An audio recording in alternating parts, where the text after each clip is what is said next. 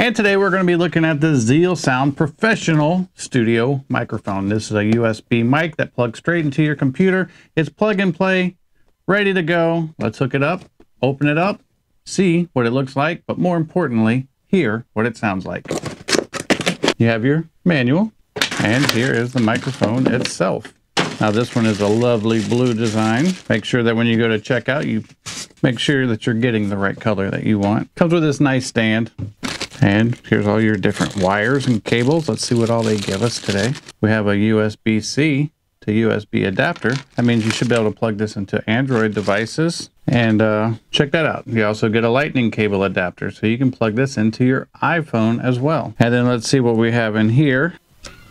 You just have a USB to USB-C cord. Now on the front, first impressions, I can see that you have an echo control. You have a headphone control, meaning that you can monitor, live monitor with headphones, the output from the microphone, and you can control the volume of that. You have your mic volume, and you also have a mute button. And this also is supposed to have noise canceling as well, which is quite needed in my house. So hopefully that works very nicely. So I think what we need to do is we're gonna go ahead, we're gonna hook this up, and let's just see how it sounds. Okay, so right now we are officially recording from the ZealSound microphone. As you can tell, I was rummaging through the packaging looking at different specs and things, and I did see that it is a cardioid microphone. It is shock mounted on the inside, and they also give you this wind/pop filter as well, which is a very nice little feature to have to get rid of those hard P's and any kind of breath that you might, breathing across the mic. It should help eliminate that as well. Now, if you look on the front, the blue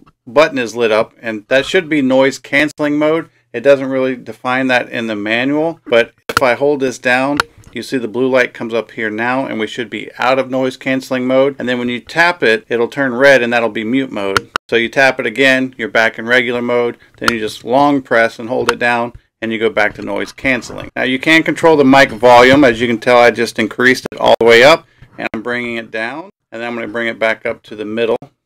Hopefully that's a nice sound right there. And then you also have the echo. You can bring in the DJ sound if you need an echo or a reverb while you're doing your podcast, your live stream, gaming, just recording sit-down videos like I'm doing for this microphone right here. And I'm going to go ahead and take the echo back out. If you like the quality of this microphone and it sounds really nice to you, it's a really good deal. It should work well. It's got a bunch of features. You can plug in a headset to the bottom and actually monitor your audio live as well. And I've even done little hacks to where I've plugged an audio cable into the bottom of these microphones and ran it straight to my camera. And I could use the audio from this microphone straight off a camera. So just a cool little hack there for you. But overall, nice microphone. It looks great with the blue color.